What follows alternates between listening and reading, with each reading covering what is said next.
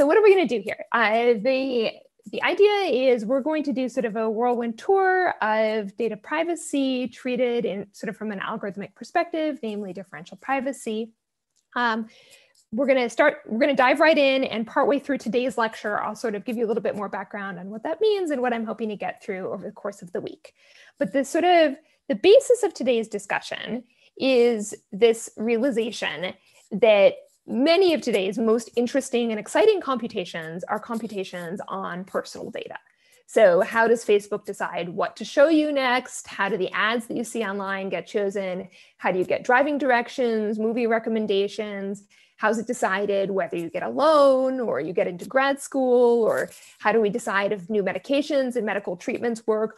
All of these are questions that are incredibly important to our day-to-day lives, and they're questions that are being answered on personal data of various sorts. And what's the problem with this that we're concerned about today? Well, the problem is that in many cases, this is potentially sort of sensitive personal data. So the running example that I use for a lot of this week is, think about a database of medical data.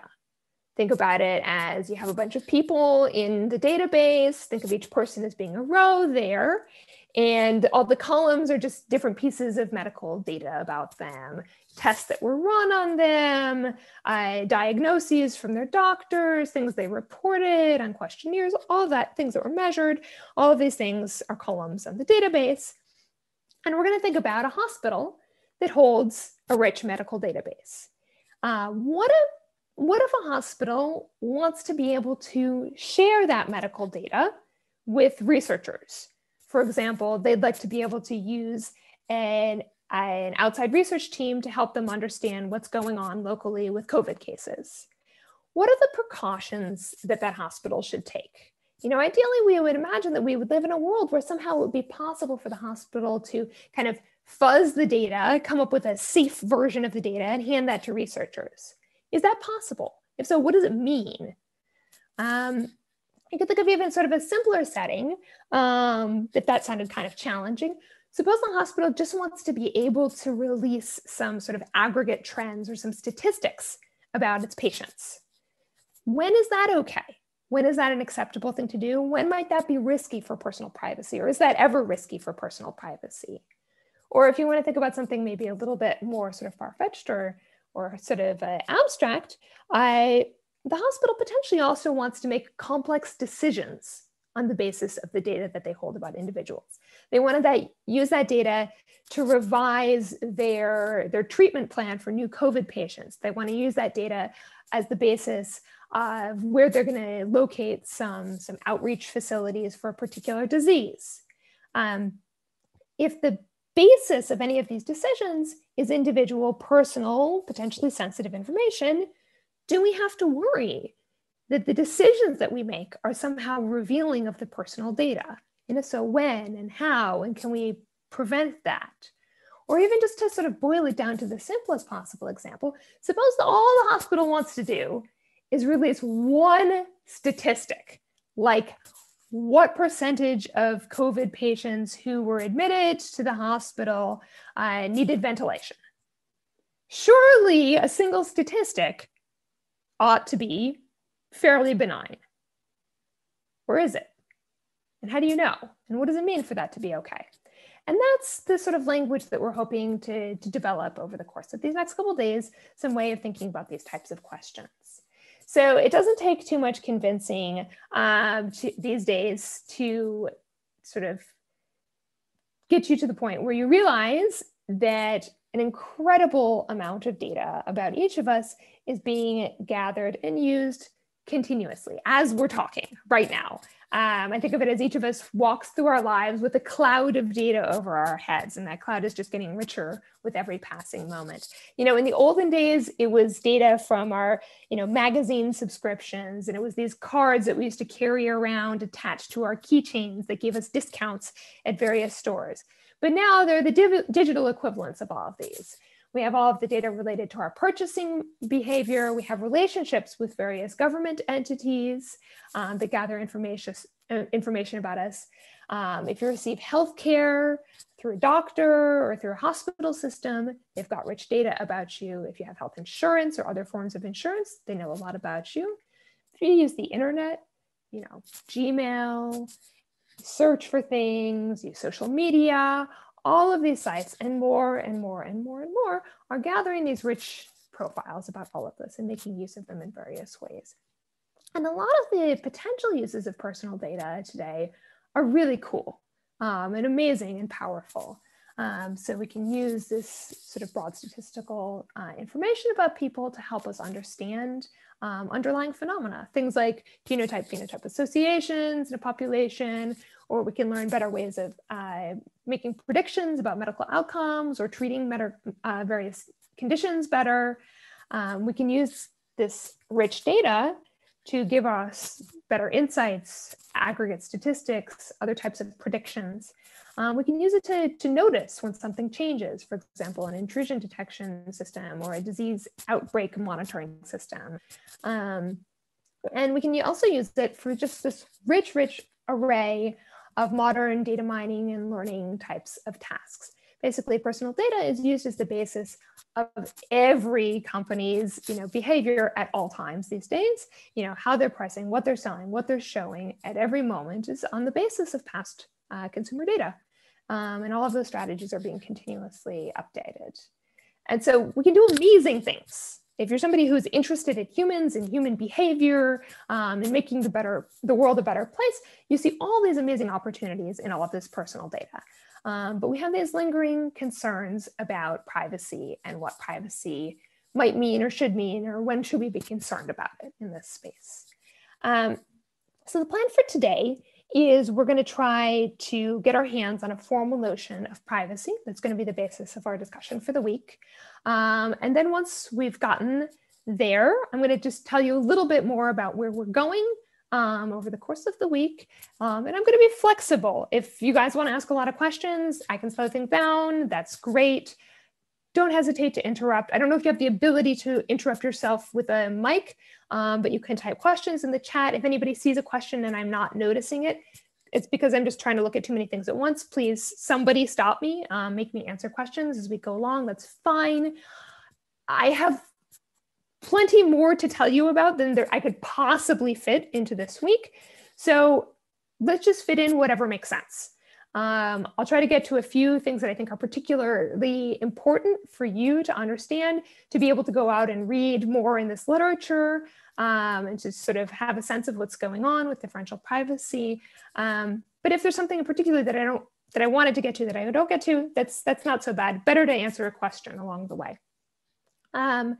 And then today, if we have some more time at the end after we talk through the course goals, I'd like to start to give you some of the mathematical properties that make differential privacy an appealing notion, and the one that sort of emerged as the primary mathematical notion of data privacy. Okay, so the first thing that I want to do is, I was just talking before we started about how much I like breakout rooms in Zoom. I believe I have the ability to put you in. Oh, I do not have the ability to put you into breakout rooms. Does anybody have the ability to put you guys into breakout rooms? Does anybody know? Should. Jose, oh, sorry. So Jose, can you check if you have the ability to send people to breakout rooms? Don't do it yet. I just want to know if it's an option. Yes, I can. Sure. Okay. Sure, I can. Are you willing to give it a shot? I'm not 100% sure how this, I mean, I've used it at some point, but okay. So here, let me tell you the idea, and then let's see if we can make this work, because I think it's good to sort of get us all thinking together a little bit. So what I'd like you to do, if this breakout thing works, is to spend a couple of minutes talking to 3 or 4 other people about what analyses on a database might violate privacy. So what are things you might do? And you can think again about this hospital database. What are the things a hospital might do with that database that might be problematic privacy-wise? And what are analyses that sound like they're okay privacy-wise? And so I'd like you to just say, hi, this is who I am, and to talk about that for 2 minutes in these breakout rooms, if the breakout rooms will work. Let's give it a shot. So can you see if you can send us into groups of 4 people or so? Okay. Yes, I will do that. Okay.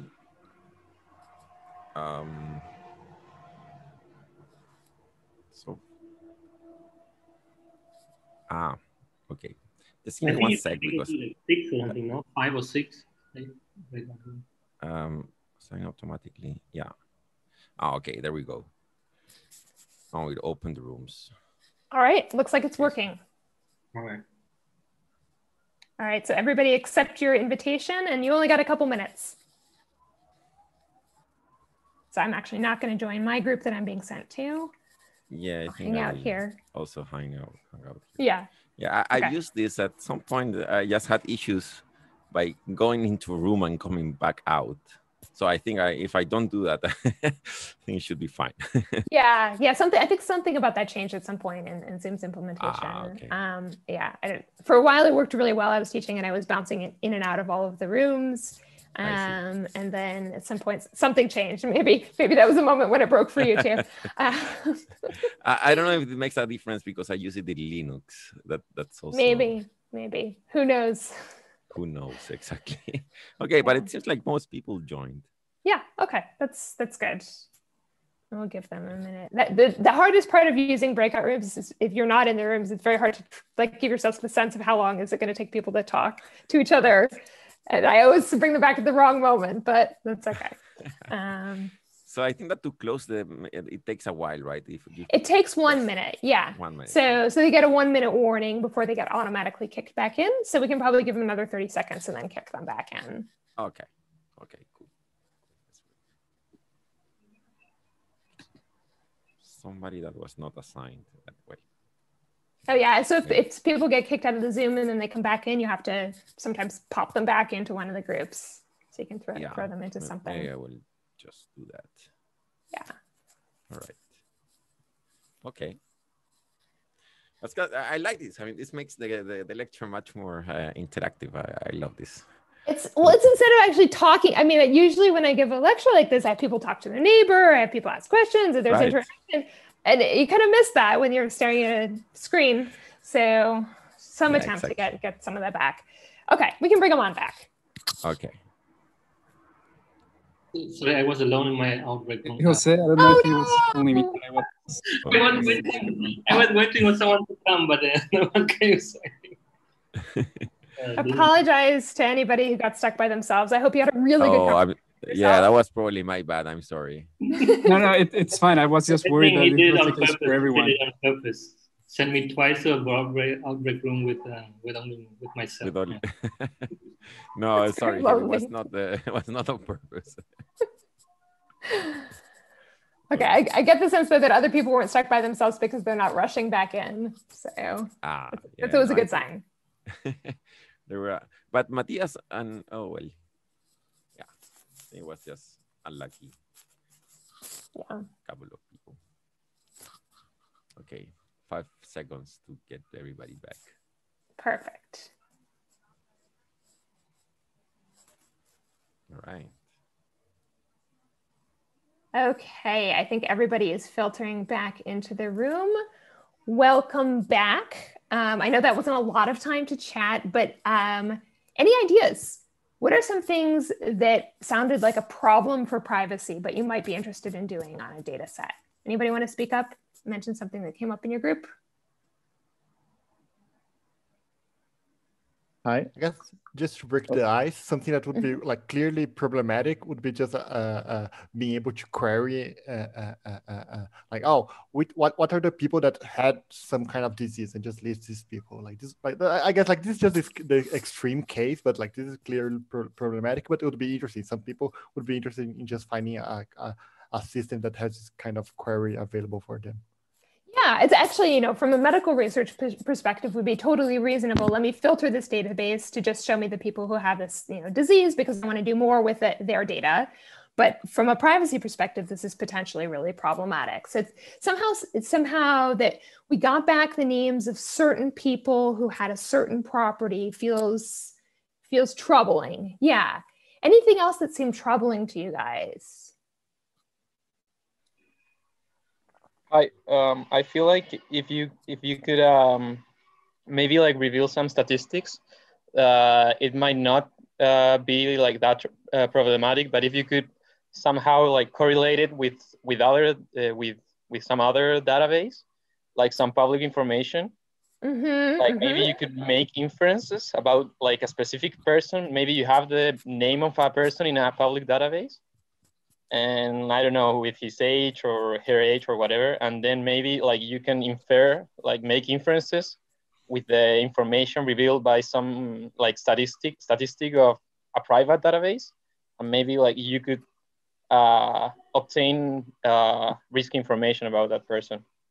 Yeah. So there were a lot of really important points in what you just said. So first of all, you said it kind of feels like some aggregate statistics might be okay.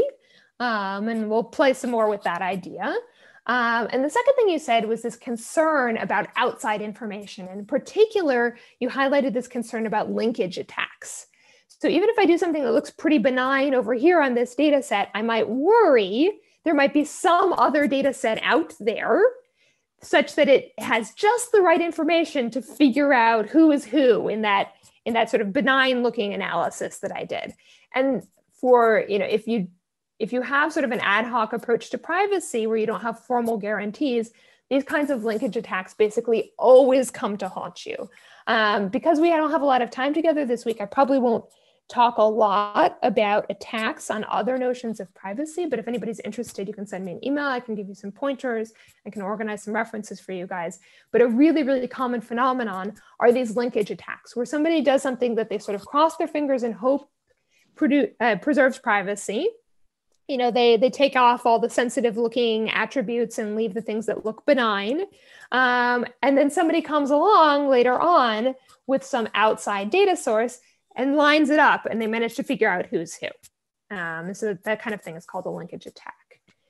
Yeah, anything else that you guys talked about that seemed particularly okay or particularly not okay in terms of analyses on a data set?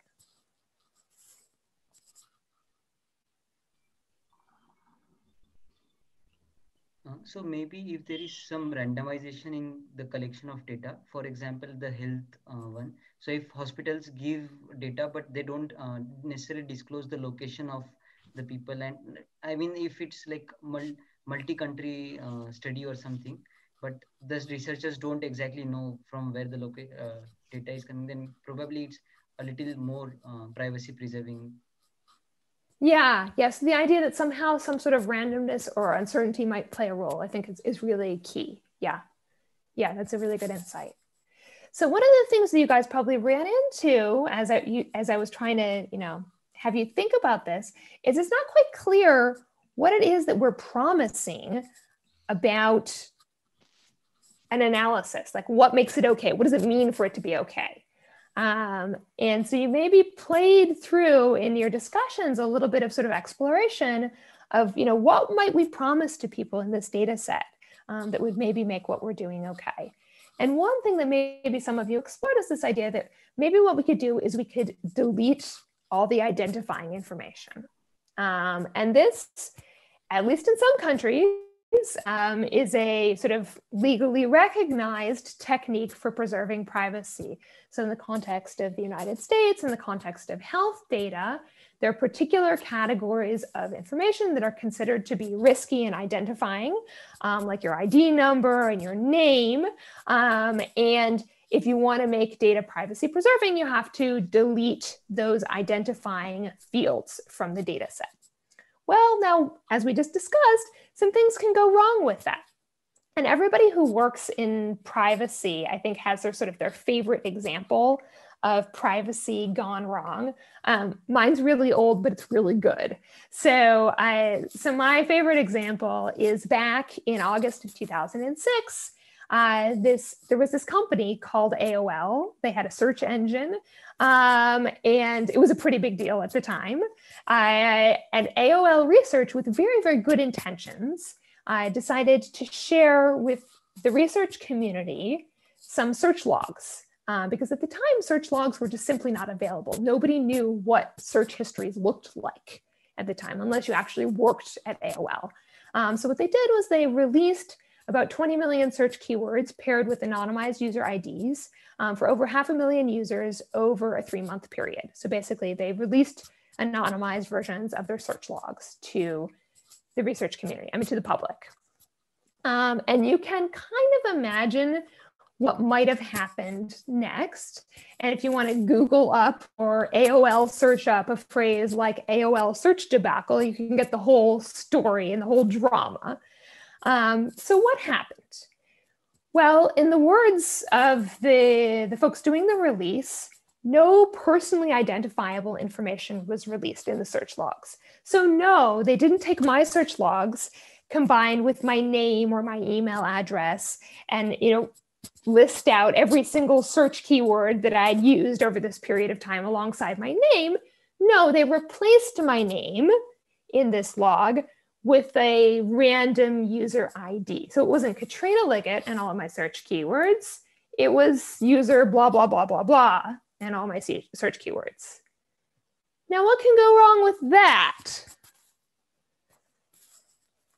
Well, not surprisingly, as we all know today, self-searching on identifying information is incredibly common. People self-search on their name. Okay, maybe they managed to suppress the names. They self-search on their address, the town they live in, their social security number, other sort of private information very often makes it into individual searches, because when you're searching, you don't think there's somebody looking over your shoulder. You feel like you're doing that in the privacy of your own home. But it turned out, not surprisingly, that a good number of these search logs were re-identifiable and were re-identified very quickly. 2 days after the release of the information, somebody's picture was on the front of the New York Times. Her search logs had been re-identified very quickly by a reporter. But honestly, lots of people were re-identifiable. And if you enjoy the exercise of trying to re-identify people in data, well, surprise, surprise, even though AOL search immediately took down the data, you can still find it because once it's out there forever. So if you want to, you can go and you can download all of these search logs. There's some very interesting people with some very questionable interests represented in that set, and you can go and enjoy it.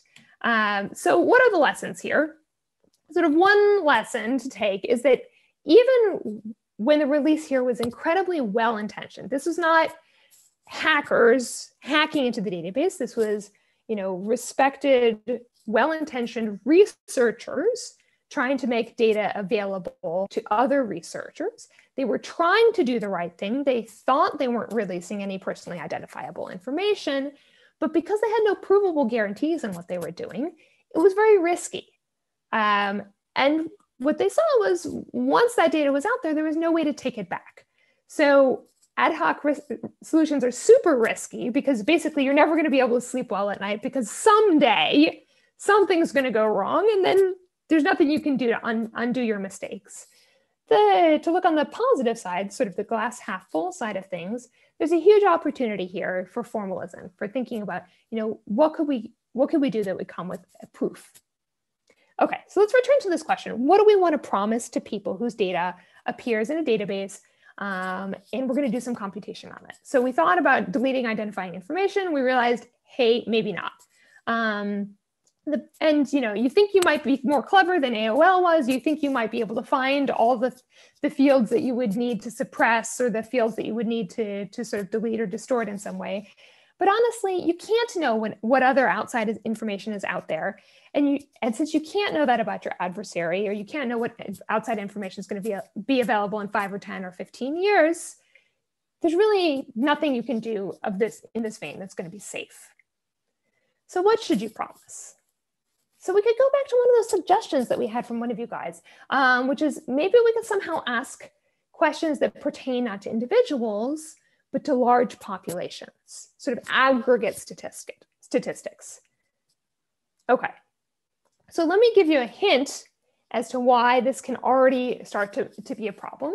So one reason that aggregate statistics could be a problem is imagine we ran the following experiment. It's easier to visualize if we were all in a room together instead of all in a Zoom together. But so suppose we're, a bunch of us are in a room together and we decide in some way to find out the average, say, grade point average of all of the students in the room. So everybody writes down their grade point average on a piece of paper, we put them all in a hat, and then somebody, averages the result and announces it. The average in this room is 84.3, okay? It's pretty benign, right? But then somebody was late to lecture. They walk in the room, they have no idea what we've done so far and why there's 84.3 on the whiteboard. And we say, okay, we're gonna run a fun experiment. Let's find out the average, grade point average in the room. Everybody write yours down on a piece of paper, put them all in a hat, and let's calculate the average. What's gonna happen now? What does the average reveal? The person's GPA who came late. Exactly. So we did this differencing attack. So we did this one sort of aggregate statistic that looked pretty benign. We did this other aggregate statistic that looked pretty benign, and oops, you combine them together and all privacy goes out the window. So that's not so good. But this problem of combining different sort of aggregate statistics together is not just this sort of corner case that only comes up if you do crazy experiments with people, one person entering and leaving the room. This is a problem that's actually pervasive in settings where you want to ask and answer a lot of aggregate statistics about even a very, very large data set. So this is something that's come up in the context of the US Census. So what's the census? Basically, every 10 years, by law, the United States has to go around and collect a certain amount of information about every single resident of the country. And then they make information about that population available for a wide variety of important purposes, including as the basis of allocation decisions of various resources, as the basis of allocations of voting weights in terms of voting. This is used widely for all sorts of research and is generally made available to the public. So the US is required to do this information gathering and release all sorts of statistics about the population.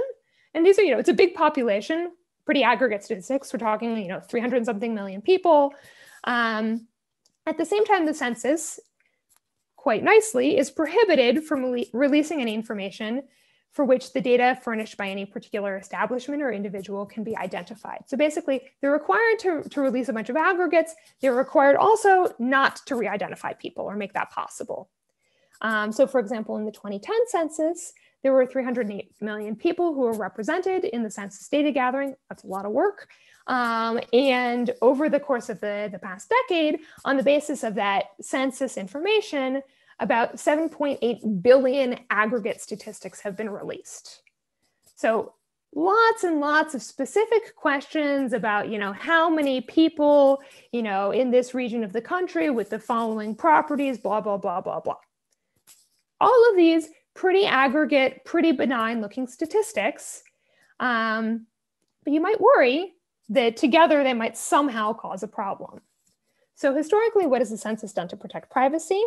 Well, actually, historically, it's been a secret what the census does to protect privacy. They've done various forms of swapping of entries, masking of outliers, binning of ranges, and it's like there are only a handful of people who actually know the details of how it's been done in any given year, because part of how it's supposed to work is by keeping the details a secret.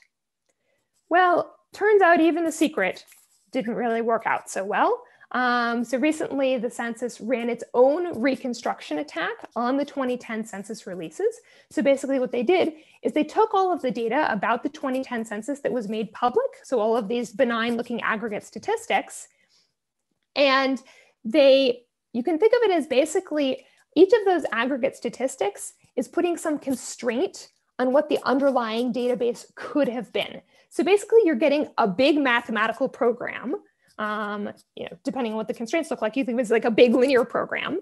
And what you then do is you just solve for the underlying database of people in the United States as constrained by the answers to the various queries. And then that lets you sort of guess the data of all the people, and you can then link up that guess with publicly available data in an attempt to re-identify people. And then they checked their success rate of this attack against the actual census data. And because it was the census running the attack, they could actually check the success rate of the attack.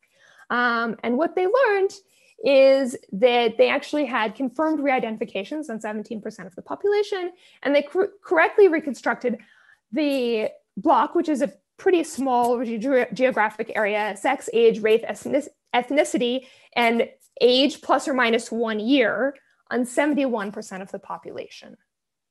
That's an incredibly successful reconstruction attack.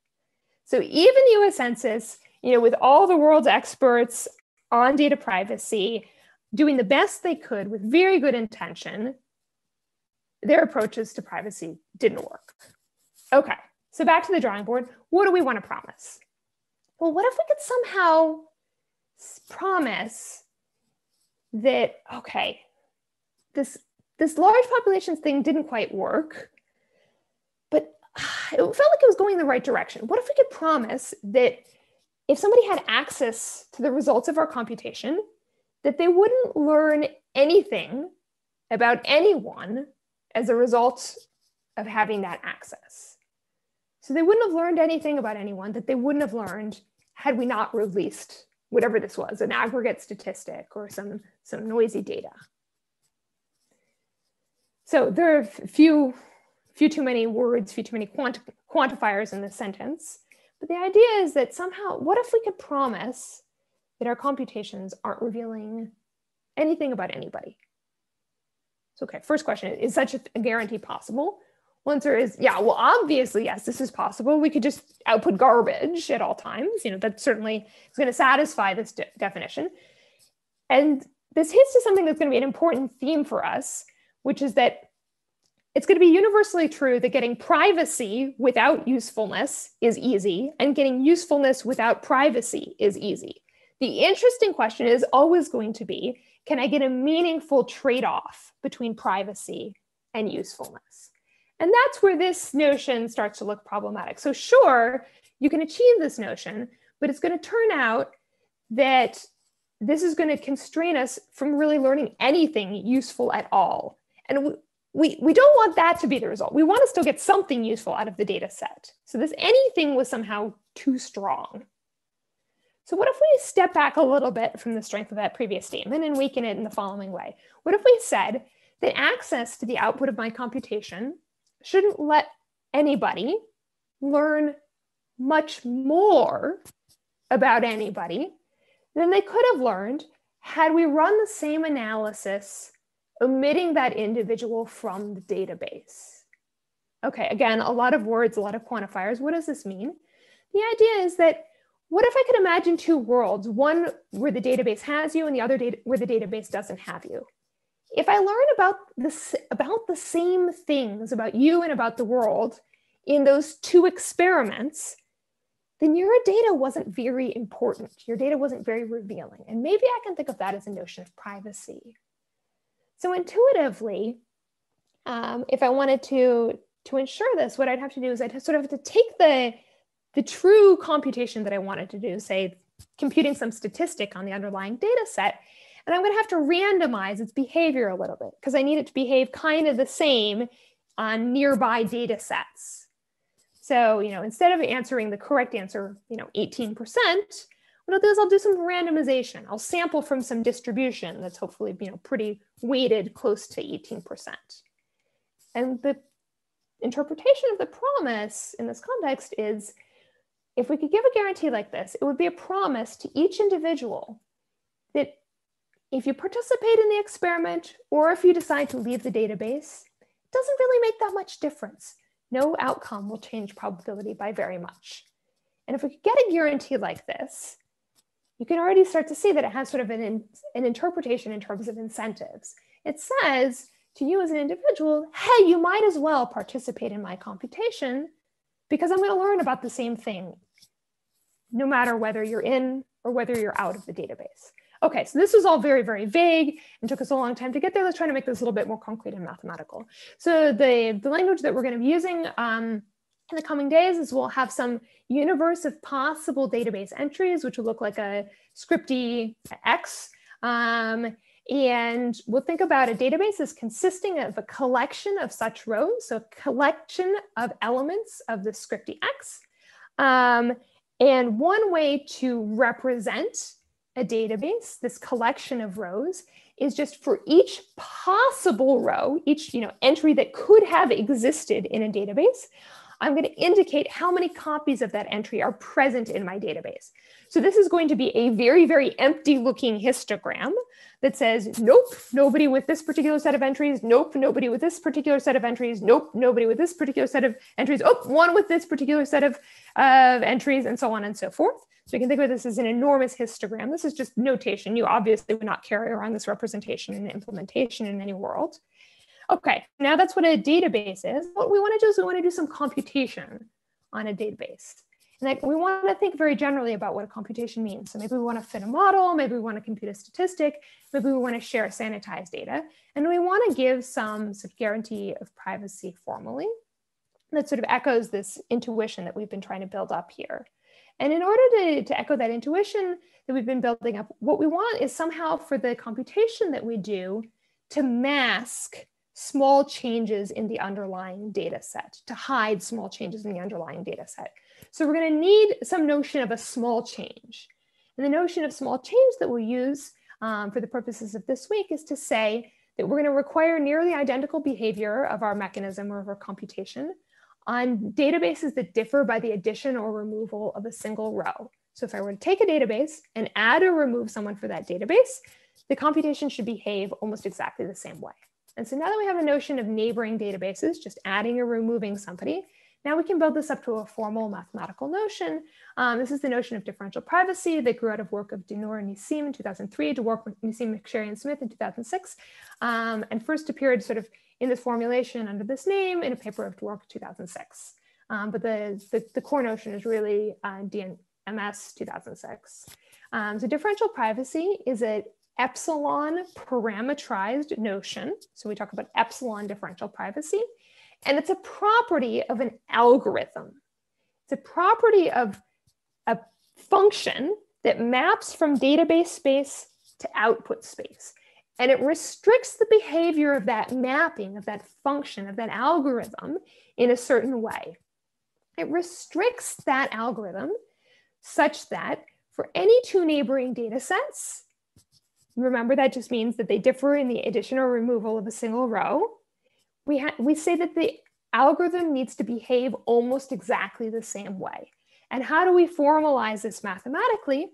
Well, we say for any subset of the outcome space that you might be interested in, the probability that the algorithm is going to map this database into that outcome space is multiplicatively very, very close to the probability that the algorithm is going to map this neighboring database into that outcome space. So one way to think about it is if you sort of map the probability mass that this algorithm induces on each possible outcome under database X versus under database Y that's a neighbor, those probability distributions need to look very, very close in this multiplicative sense. And if this e to the epsilon thing looks weird, what is it? It's just an e to the epsilon parameter. So epsilon is that parameter that's controlling the privacy. Okay. So, if it's hard for you to think about an e to the epsilon, we're talking about small numbers, think about it as a multiplicative 1 plus epsilon factor, okay? So the idea is that as I turn this epsilon knob, it controls how similarly the algorithm needs to behave on any two neighboring databases. Okay, so is big epsilon good for privacy or bad for privacy?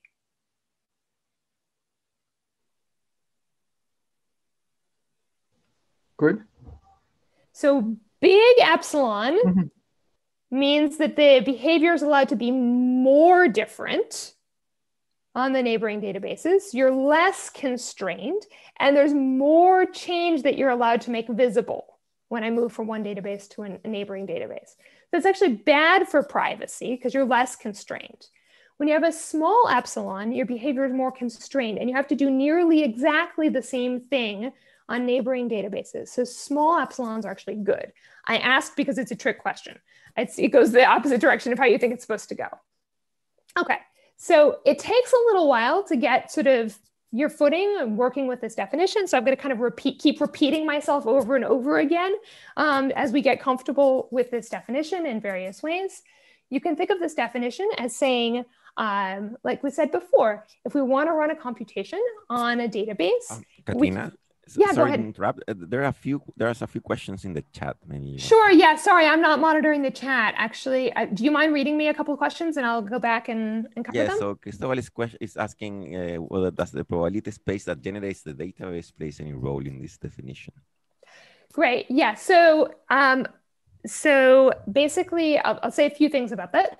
So one thing that I want to say is we make no assumptions on the data distribution. We want to get a guarantee of differential privacy, regardless of the underlying data distribution. And that's going to be really essential. So you can see this is sort of a paranoid definition in a number of ways. It's sort of worst case in a number of ways. And one of them is making no assumptions about the data distribution. One thing that is going to be useful in sort of how we think about things is let's just keep our lives easy and actually imagine that everything is discrete. So we have a discrete set of possible database entries. We have a discrete space of outcomes of the mechanisms. I'll fudge the discreteness at various points potentially, but the mental model that you should have is that everything is discrete, and so you don't have to think about anything tricky in terms of probabilities. Okay, and there's another question. Matthews is asking what happens if S is a singleton, so it's M of X1. That is a great question and actually anticipates one of the directions that I'm going to ask you to look at in the homework set. So if S is a singleton, this still needs to hold.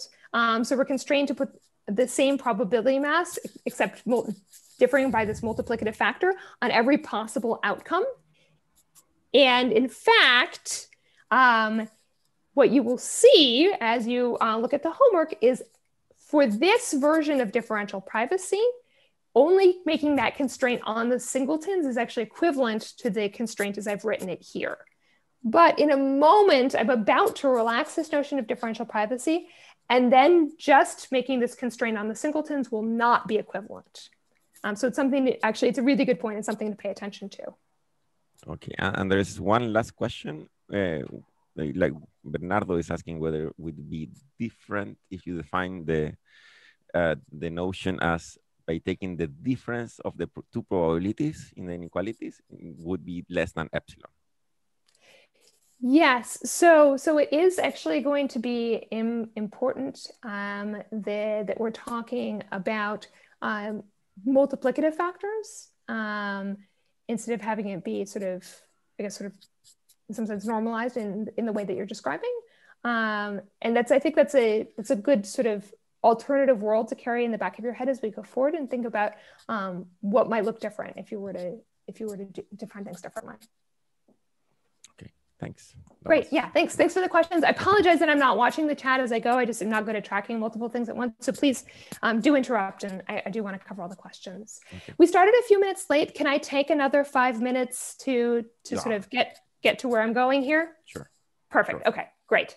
Okay, so we have this notion of differential privacy. The intuition is this constraint, behavior needing to be similar under similar databases. And so one way to interpret this constraint is think from the perspective of an individual, and you're trying to decide whether or not to allow your data to be used in a computation that's going to be done with a guarantee of differential privacy. Now you might think, oh, you know, it's this computation, it relates to COVID and medical data, and you know, it sounds like maybe they're going to make some discovery that people like me are, you know, much more vulnerable. I'm worried about what the consequences are going to be. Maybe my insurance company will no longer insure me. Maybe people will, you know, discriminate against my children. Who knows what's going to happen? Something terrible might happen as a result of this study. So I can think of it as there's some bad future worlds that I might end up in as a result of this study. And there's some, you know, okay future worlds. What differential privacy tells you is that it actually gives you a way to reason about this situation. And what it says is that the probability that you'll end up in a bad future world is almost exactly the same, regardless of whether you withhold your data from the computation. And that's actually a really powerful thing if you think about it from the perspective of this individual and their reasoning about whether or not to participate. So I promised you a relaxation of the notion of differential privacy. Here it is. So up until now, we required our behavior to be multiplicatively almost exactly the same on every subset of outcomes under any two neighboring databases. Now we're going to add an additional parameter. So before we just had this epsilon, which is controlling the multiplicative factor, this e to the epsilon. Now we have a delta too. And the delta is a small additive allowance that we give ourselves. So we're allowed to differ not just multiplicatively, but also with a tiny delta probability. And I want you to think of this delta as sort of cryptographically small. This is an event that's basically never going to happen in our lifetimes. But this relaxation, despite the fact that it's never actually going to happen, ends up being useful for us for sort of a variety of practical reasons. And we can sometimes get some better trade-offs between privacy and accuracy if we allow ourselves this delta. But it's important to note that this is actually sort of a meaningfully different notion than when we didn't have the delta around. And in particular, when we were talking about epsilon differential privacy or epsilon comma 0 differential privacy, if some outcome is possible under some database, then it must be possible under all databases, because we can sort of chain together a series of additions and removals of people to get from this database to that database. And we're only allowed to change our probability of the outcome by multiplicative factors. So if it's non-zero, then here it has to be non-zero. It might be big, it might be small, but they're both non-zero. Similarly, if it's 0 probability of this outcome under this database, it has to be 0 probability of that outcome under any other database, okay? And what this means in some sense is under epsilon differential privacy, you'll never have a red flag. You'll never have an outcome that says to you, definitely this was the input or definitely this wasn't the input. But under epsilon delta differential privacy, it is possible to have such a red flag. And so it's, I think, a meaningfully really different guarantee, even if that delta is really tiny. Okay, so what's so cool about differential privacy? What's so cool about it, in some sense, is the fact that it's a property of the mechanism. It's a property of the function.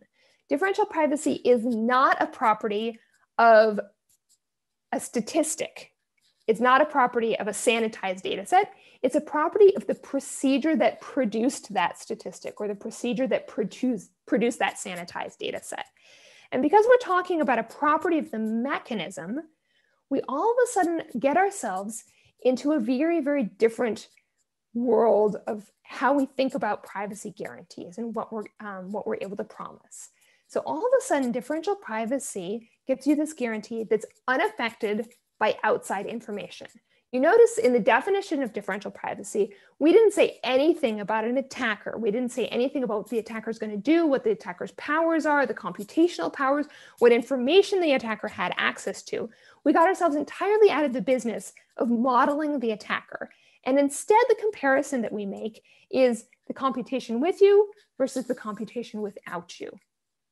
And yes, it's true. Maybe the computation without you is still really problematic because you're going to be able to link that up with some outside additional information and reveal something that nobody likes you revealing.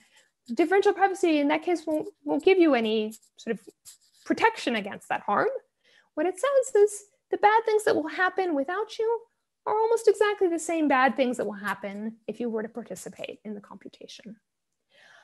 So since we're running short on time, I will just say, okay, we have this notion. Now what? What we're going to see in the coming lectures is this is an achievable notion. It's a notion that's actually gotten traction in the real world. If you've used Google Chrome or used an iPhone, you've used differential privacy. If you know anybody who lives in the US, the US Census statistical releases are going to be subject to differential privacy for the 2020 census. So it is achievable. It is being used. And what the plan is basically we're trying to get ourselves this week. We can't do a survey of the literature on differential privacy, but we're trying to get ourselves to the point where you can start to get a sense of what it looks like and how this field operates, what are the types of questions that get asked in this space. And you'll be sort of ready to go off and learn more if you're interested in doing so. So already today, we've gotten to this question of what is privacy, how should we define it? And what we'll be trying to understand is sort of what are the trade-offs that this notion of privacy elucidates for us. And there are some fundamental trade-offs between accuracy and protecting people's personal information. What I like about this field is really, I'm able to expose you to an active area of research. I mean, everything I'm talking about here is stuff that's happened in less than the past 20 years. because we only have a few days together, we can't quite get to the forefront of the research, but you're not going to be that far from it. You're going to be, at the end of this week, able to be, going and reading and understanding things that are actively going on in the differential privacy literature. And because it's new and young, there's a lot of unanswered questions still. There's, room to ask the right questions, to ask a new question, to propose a variant of a model. And there are tons of connections to tons of fields. And that's something, because this is such a short course, you're not going to get to experience a lot of those connections, but basically pick your favorite sub-discipline of theoretical computer science or even math more broadly. You could probably find a connection to differential privacy somehow. It's just very, very highly connected in lots of interesting ways. And it's a real problem with real world motivation. So given the time, I'm going to stop right there. And thank you. Look forward to continuing tomorrow.